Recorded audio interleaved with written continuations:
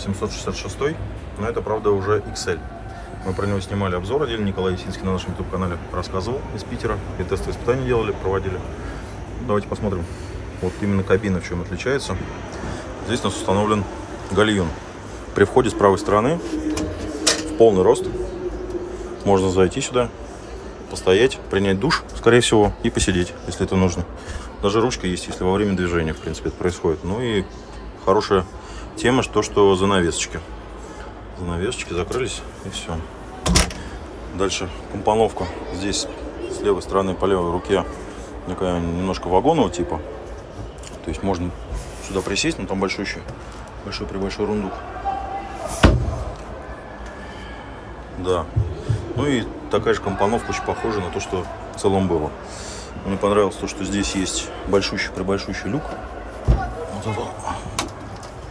Куда у нас спрятался Николай Есинский в первом видео, которое мы закрепим. Ну и здесь место тоже. Ребята не дали пропасть это место. Поставили вспомогательные системы. Здесь. Почему? Можно поставить дуги, лежак положить, либо багажник. Очень хорошая компоновка. Поверху идут полочки тоже. И, соответственно, шторочки. Очень неплохо.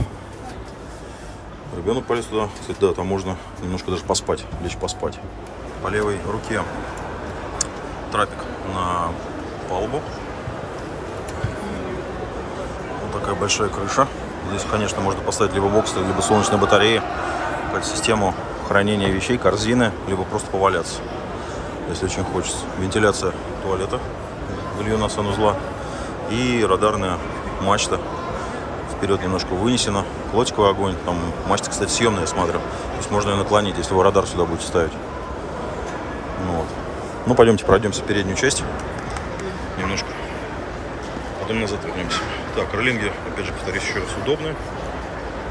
Спереди система, якорная система. Вот такая дверь необычная, Г-образная, через которую, в принципе, можно выходить в носовую часть.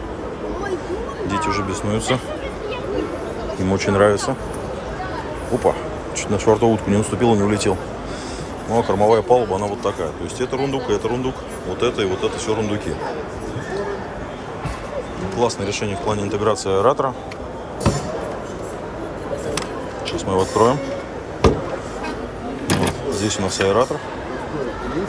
Места хранения там аккумуляторы, какие-то вещи еще вспомогательные.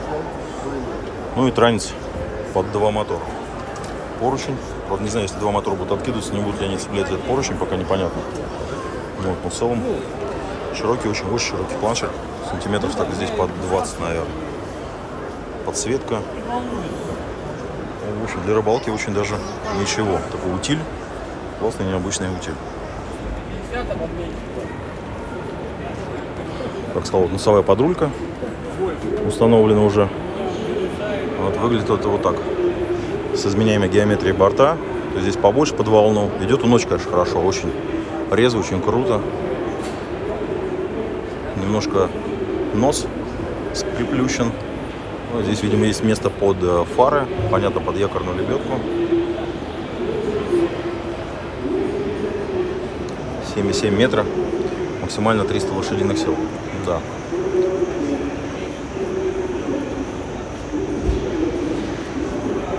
Приятная лодка.